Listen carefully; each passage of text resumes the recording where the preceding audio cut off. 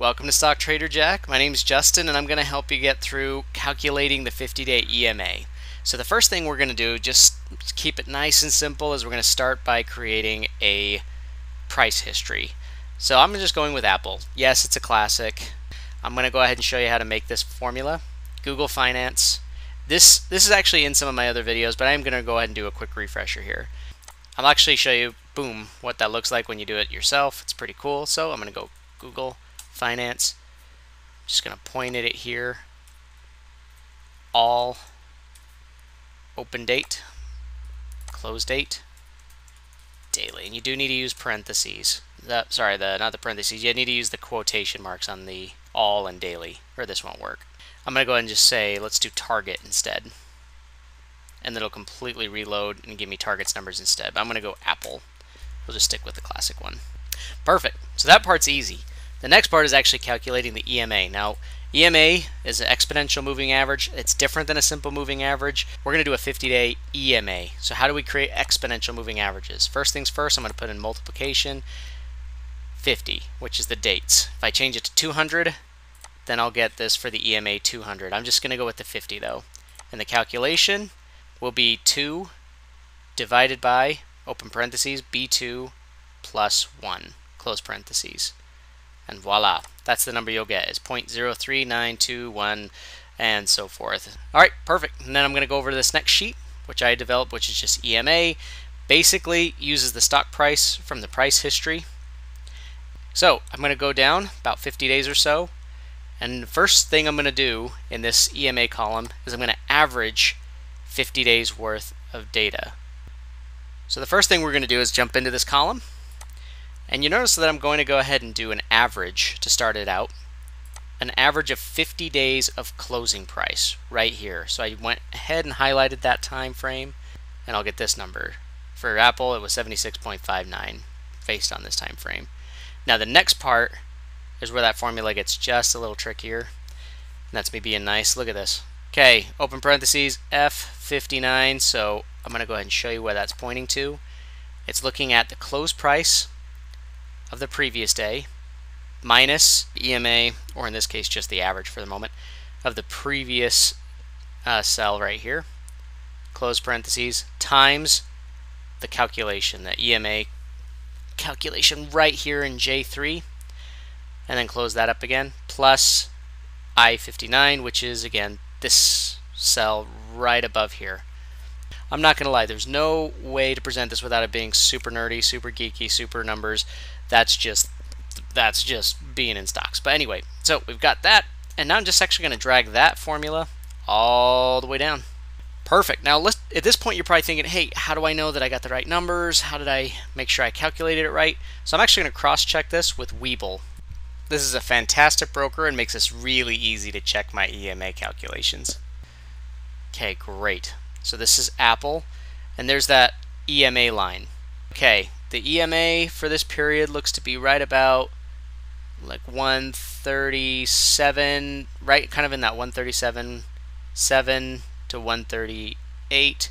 It's just right there in this window. Yeah, about 137.94. So I should be really, really close to that. And let me go back. 137. Yeah, so I'm almost right there. Like within just like what, 10 cents, 15 cents. That's pretty darn good, especially building off of this. So that's great. Now, if you're actually wondering, for those of you who already have Webull, or if you're actually still looking for a broker, I'll even show you how to add on the 50-day EMA.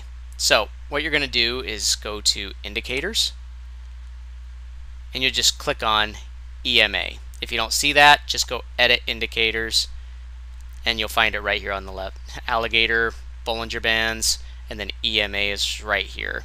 So I'm going to go ahead and click on EMA, and there you go. You have different lengths. You can go 5-day EMA, 10-day, 20-day. I'm going with the 50-day, which is this one right here. So you go Style, and this is where you actually put it on your chart. In the style, it just says EMA 50, blah, blah, blah, blah. I actually only really use EMA 50 and EMA 200. That's just a personal preference. You can go ahead and add any one of these and change up the colors, the style, all that cool stuff. It's a really neat part of it. It'll even tell you about the exponential moving average if you want to. And as full disclosure with Webull, I do use them. I am an affiliate with them, so I included a link below. You can click straight to there, sign up for free. It includes like a free stock. Basically, it benefits us both, which is really, really cool. By the way, I wanted to show you just as a little bonus tip. The next question you probably have is there a way I can do this in Excel? The truth is yes and no. You can go into Excel and let's say I want to be like, all right, I want to import all that information. Well, in order to do that, I'll show you a way to do it, but I would probably just do a copy and paste. I'm just gonna, let's do the entire document as a CSV. I'm gonna publish. Okay, great. I'm gonna copy this right here, this output. Now I'm gonna go into Excel. Next thing I'm gonna do, import from web. If you guys work exclusively in Google Sheets, you do not need to do this part. I'm just showing you how to do it in case you're an Excel purist. I am not going to judge. I am going to tell you that Google Sheets is a lot cooler than Excel. Don't throw any hate. It's cool. All right, great. Load data. Awesome. Okay, so it loaded it straight from my sheet. So now I've got the pricing and I can go ahead and do that exact same thing, but this is where I'm just going to actually cheat. I'm like, I don't really want to do all that again, so I'm going to go copy. I'm just going to go paste as, I just want to do it as text. Voila. One of the reasons you might even bring this over into Excel is just because you like the charts better. I know I do. I don't feel like Google Sheets quite has their charts up to snuff. There is, however, still a limitation with pulling it into Excel. You can't really use the stock chart to do that. Like you can build a stock chart out of the opening, high, close, all that in Excel just like you normally do by just going insert and then do the stock chart with the candlesticks and everything.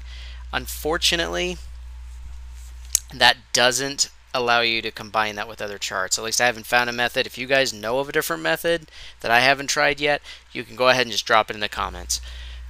But there's still one other option. You can still highlight the closing price. It's not going to be the best because it's not going to show you the highs and lows of the day, but it is going to show you the closing price and highlight the 50-day EMA. Go back to insert and do the line chart that crosses over like this.